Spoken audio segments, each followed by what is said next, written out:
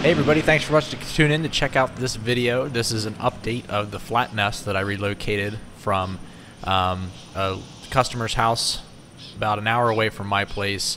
This is about, I think this is the second day after I brought it back, after I actually attached it to the underside of this, where the spout nest used to be. Right side by side with another Faced Hornet Nest that I relocated. So the workers from the left nest vacated and came over to the nest on the right, which only had a queen on it and no workers. They adopted the queen adopted them, and they just started building on this nest. So this is day 3, and the paper starts building more and more progressively on the comb. There's a good amount of workers here, so this is actually now a mixed bag of workers that hatched from that particular nest and the workers from the nest on the left. And this is day 4. Significantly building that paper on, and there's actually 2 entry points. So there's an entry point down there at the bottom, and there's actually an entry point on the left side where they would go up and crawl up into the top comb. And they're still building on the left nest too, so there's workers going to both nests. I don't know if they're sharing, if they're bouncing back and forth, or like if certain workers go to certain nest. Obviously I don't have markers on each one of them to know, but there would definitely have to be 2 different families of workers in each nest. So the nest on the right, as those workers are hatching, they're commingling with the workers from the left nest that had bunked over to that side. So just as I was hoping they would do, they built envelope up on top that attached to the underside of the wood and building downward, and you can see the gap in between the nests is getting a lot smaller, so they're building out towards one another on both nests. So you can see there's workers on the left nest going inside the hole, laying paper, on guard. And then of course there's a lot of busyness, a lot of activity on the right nest. Along with someone flying into the microphone. But there's a lot of envelope being built on the bottom of that piece of plywood. Because I'm really hoping that would happen, because the hot glue, I was just hoping it wouldn't give way. Now look at the colors on this. There's a lot of really neat dark lines in this. I don't know where they're getting that wood from. And now that there's envelope being built between the 2 nests, which is super awesome. There's a lot of fanning going on down at the entranceway. There's four adults there fanning the entrance, and then 1 guard on the inside. What I really want to do is scope this nest so I can see what goes on inside of there. But there's a lot of workers in there, and I would hate for them to come out at me. Not so much that I'd get stung, but I'd also be afraid that they would just get lost, because it would be dark when I do it.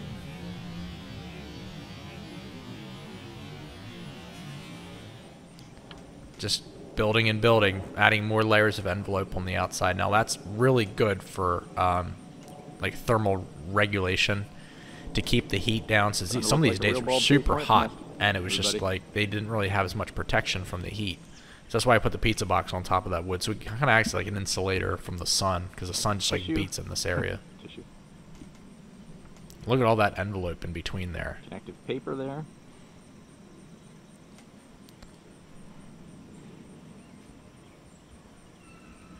Just adding layer upon layer. Look at all those lines. Each one of those lines represents 1 wasp going and foraging for wood pulp, and then coming back and laying it on the nest. So each one of those lines took 1 wasp to go out and chew on wood for however long, and then come back and build parts of the nest. So you think about how many layers of envelope there are, and 1 line at a time, just like that one's doing there. It's just incredible to me that they can do that. So this one I relocated when it was just a flat comb, and now it's turning into quite a colony of 2 different nests. So it's definitely taking that typical bald-faced hornet shape, conical shape at the bottom.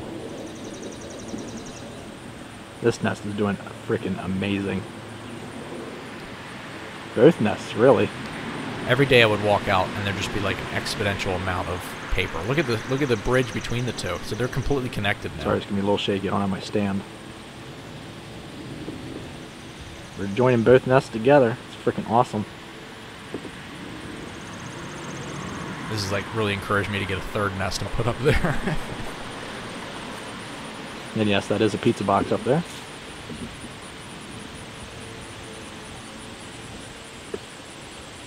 I love the shape of this nest. Freaking awesome. What's going to be even more cool is at the end of this season that I'll be able to just take that piece of plywood off of there, and I'll have this nest just mounted to a piece of wood. That's going to be just so freaking cool. But I'm not wishing the summer away because I also don't want them to die, so I'm excited watching them grow. I mean, just look at like how solid this nest looks.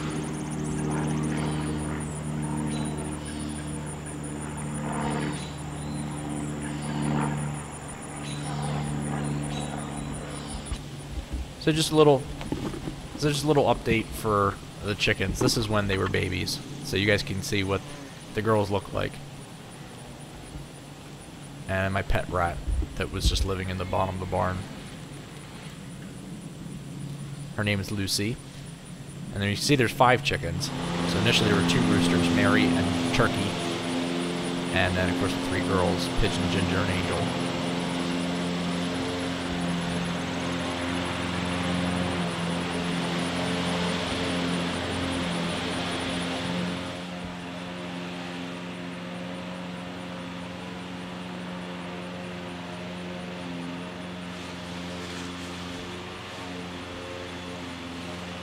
This is most current. I should be posting this today, August 4th, I think. Is that what today is?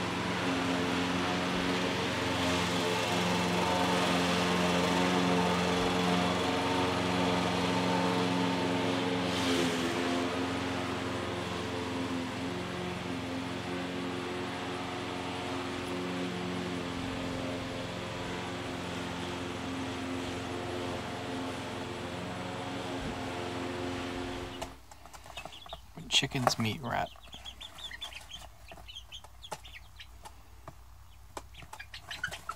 Here he comes, see? Chickens want to have nothing to do with Lucy.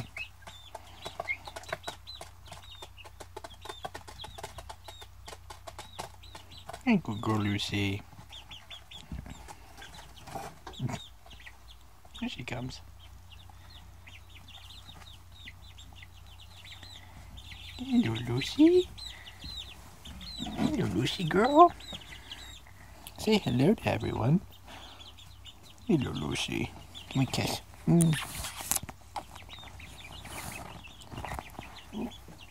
back, Lucy. Come back. Don't be afraid. Hey, good girl, Lucy. Hey, good girl, Lucy.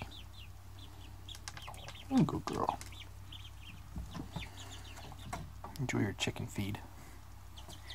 Night night, ladies. Don't be afraid of the rat. Come here, Ginger. Come here, Ginger. That's a good girl. Hello, Ginger. Hello, Ginger. You're a pretty girl. You're pretty, Ginger. Prettiest girl out of all of them.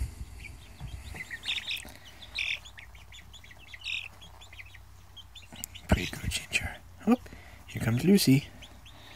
Don't be afraid of Lucy.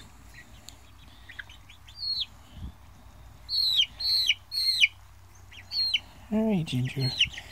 Back down with the girls. Hi, Mary. Hi, Mary. There's Pigeon. There's Angel. And Turkey. Are you going to bed? Night night, Angel.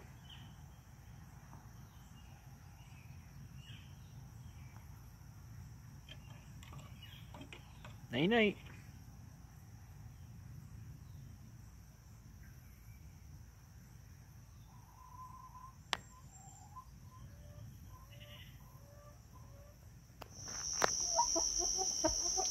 Just want to tell you girls, you guys are famous. People are coming to my channel just to watch you guys. Some of them. Some of them come for the hornets.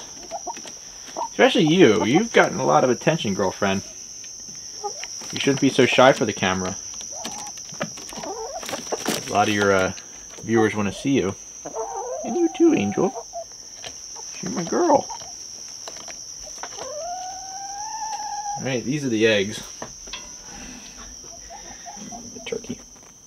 Pigeon lays the green eggs, and Ginger lays the brown eggs, and Angel, go figure, lays white eggs. Hi, Angel.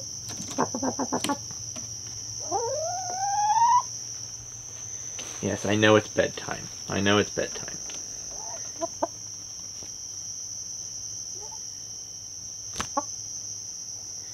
Hi, Ginger.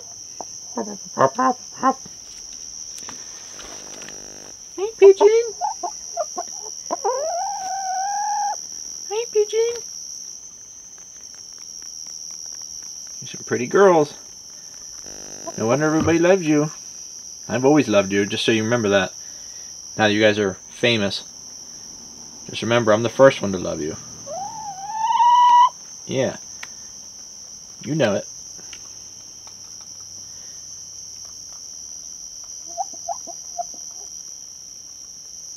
Alright, girls. Nighty night, I know it's bedtime.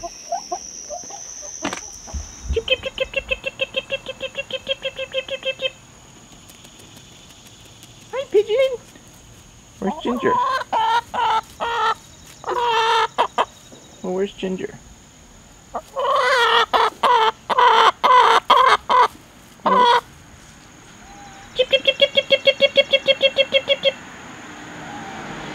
There's no way you... Yeah, but there's no way you're here by yourself. Where are the other two?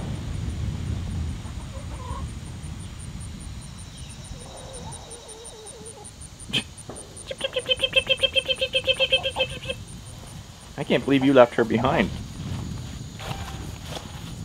Come on.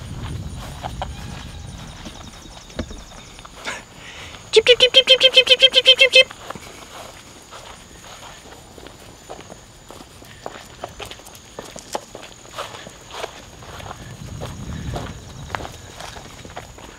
I don't know where everybody went. They're right behind me.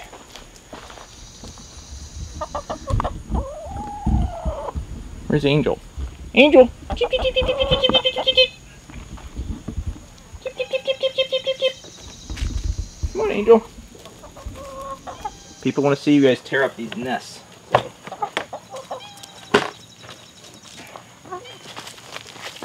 Job diggers.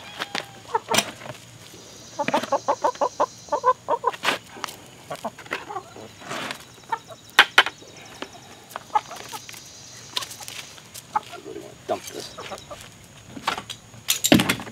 I need the glass.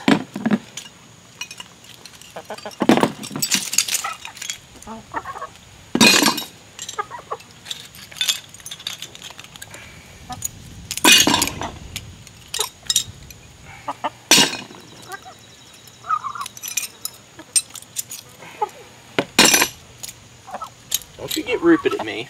Don't you get rupid. I'm not taking your food. Picking up the glass.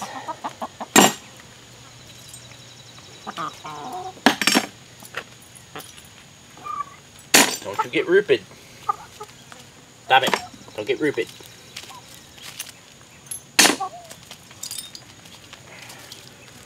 You kind of figure, you know, it was bad? Yeah. Yeah, that's funny.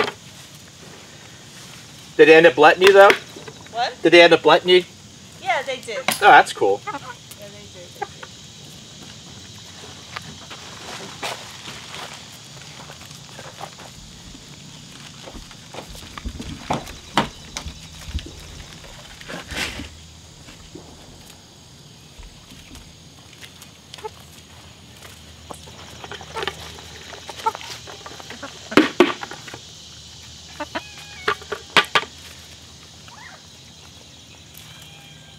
Potato. I was in love yesterday with the chickens too. She's like, oh my god, there's chickens. I'm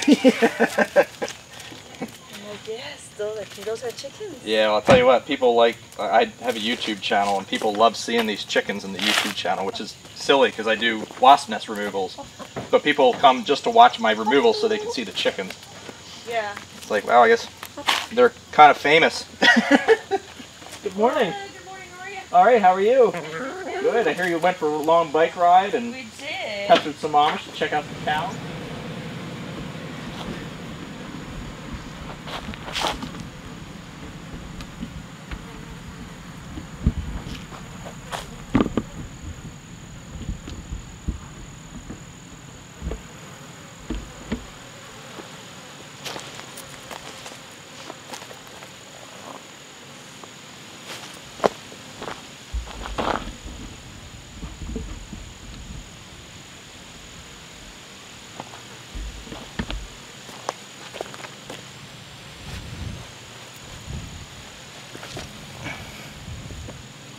Alright, so people always ask why I don't let the chickens just peck and destroy the nests. And this is why. Because, as you see, there's just carnage all over the place. And there's still larvae inside. I mean, they've definitely plucked out a lot of larvae, but there's still larvae inside a lot of these nests. And, like that one. And there's larvae all over the ground. So they do miss quite a bit.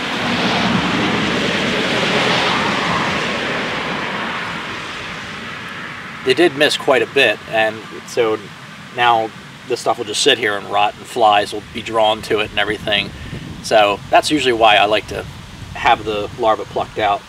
Well, there's ants taking away a lot of the larvae too, so that's good. And there's still some newly hatched adults that didn't get eaten, but... Oh, tigers! Hi, tigers! Hi, tigers!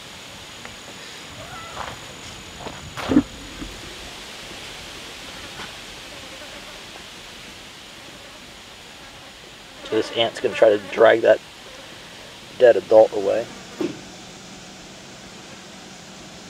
That is wild.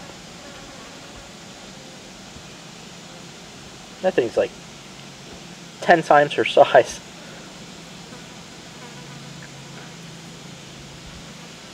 I'm not much of an ant person, but that's pretty freaking cool. Look at this love fest.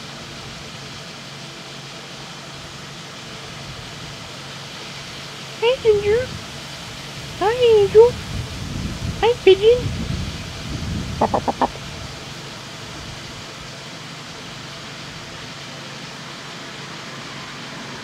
Getting their morning rest in, I guess.